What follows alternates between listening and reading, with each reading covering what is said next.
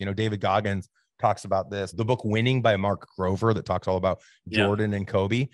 He said every time that they won a game, true winners, they win a game and they're like, wins the next game. It's like when I get off of a stage or a podcast like this and I'm like, dude, I just freaking crushed it. You're only as good as the last time you showed up. Right. And like the fun is presenting. The fun is the doing. It's the building. It's the growing. And all of us compare ourselves to somebody else, your dad, your brother, your uncle, your friend at the office, this guy you grew up with that's a trillionaire.